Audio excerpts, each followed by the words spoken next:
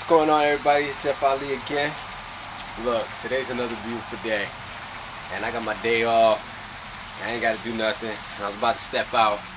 I was like, man, ever since the last video I just did, I was like, man, I got to do another video. And doing the last video of Tori made me want to go ahead and do a introduction to my boy Rudy. And this boy, this is him right here. He's a big boy.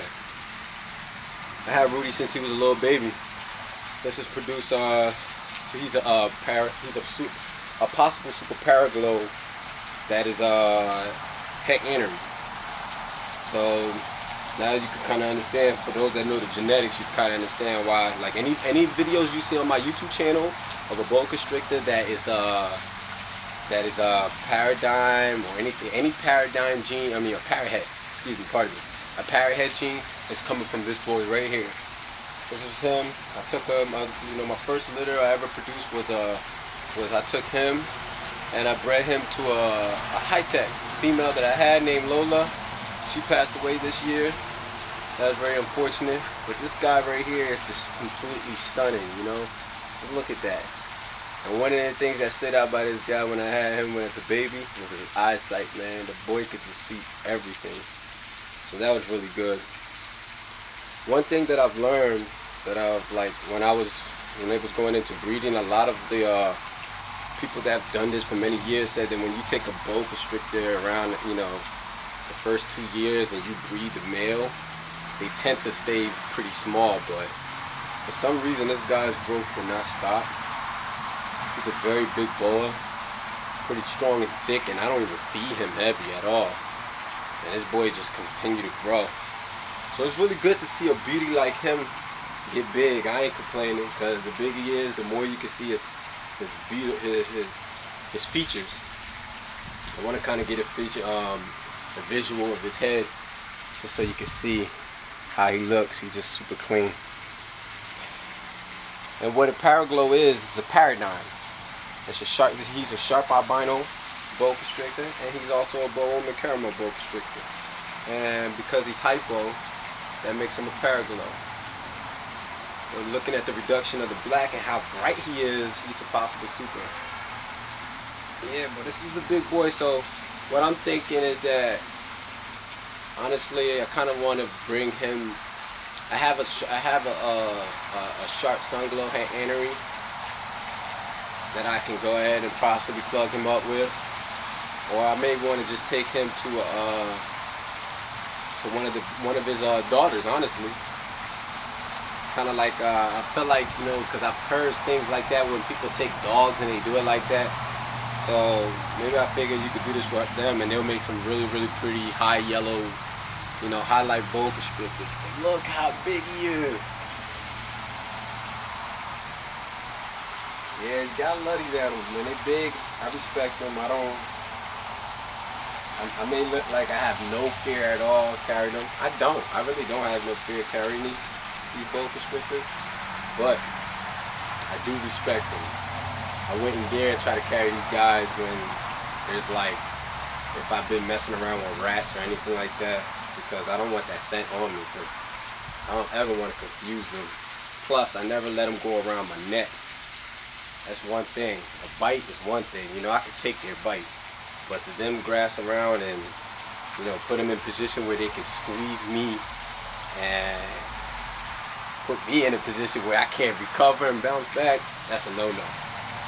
But I'm looking at his size, I really can't believe how big he is and how long he has gotten. But looking at his size, man, he looks like he's about 8 feet. Because I'm 6 feet. So he looked like he's already taller than me. So that's good. It's my big boy. It's Rudy. Look at him wrapping around. Gotta make sure he don't knock my fedora hat off. I do sell these too. I don't only sell boa constrictors. I also do sell clothing and men accessories. So that's what I do for full time. And when I have a day off like today, I come over here and show some attention to my animals. This is my hobby, so this is what I like to do. This is, when I was a kid, I've always been into snakes and reptiles. I open up a book, had this really cool, very real mythical book of dragons. I used to be fascinated with them. And when I was in New Jersey, that's where I was born and raised. And when I took when I went out there in the woods and actually searched for animals myself, I actually found the snake. And when I found them, man, I was fascinated with them. So, you know, this is once I found one of them, and then when I finally purchased my first boa constrictor, man, I fell in love with these animals. Cause look, you know, snakes are so used to, like, people are so used to when they see snakes or they think of snake, they're so used to them like moving fast, you know, very aggressive, fast. But when you look at these animals right here, these guys, the red-tailed boa constrictor, they're very calm. They're not stupid, you know. They're not like just moving recklessly. They know what they want to do. He knows what he want to do.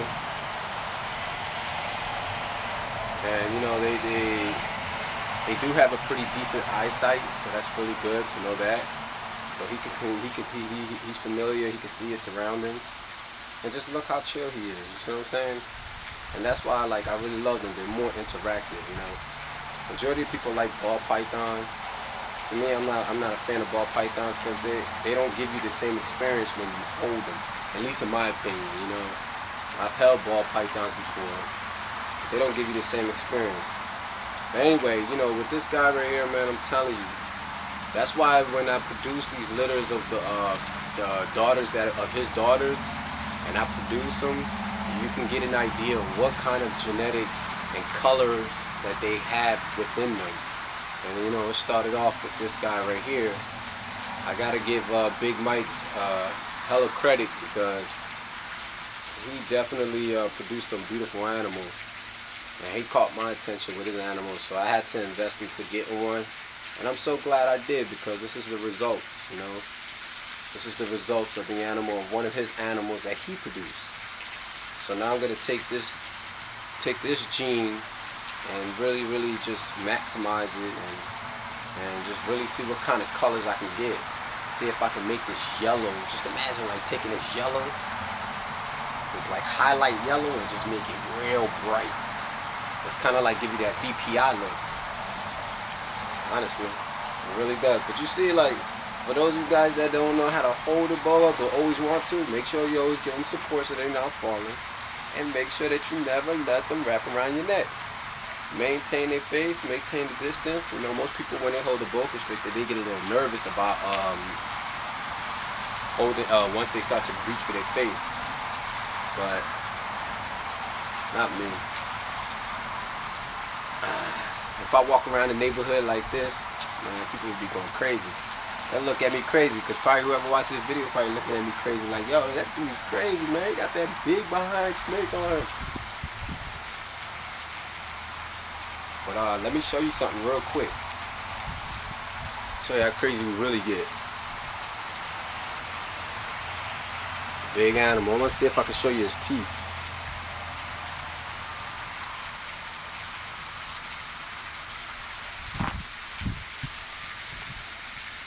See his teeth? Those are the teeth. They kind of look like little fish, some fins off the top of a fish. I hope I'm getting it on the camera. Get a little closer to the camera. Kind of look like the fish off the fins. You know, that's what it looks like. So when you touch on a fin of a fish, it's pretty sharp. They poke you, and that's the same thing with these guys. It's sharp. They're gonna penetrate your skin, guaranteed, and it's gonna poke you. All right, guys. That's it, man. Usually I don't normally do that. Hopefully I ain't get Rudy all riled up, but for those of you who love boas, say bye to Rudy. Say peace, Rudy. Alright, this is Jeff Ali. I'm out. If you have any questions, leave a comment on the bottom. If you like the video, subscribe to the channel and show some love. And thanks a lot for watching, guys. Y'all have a wonderful day.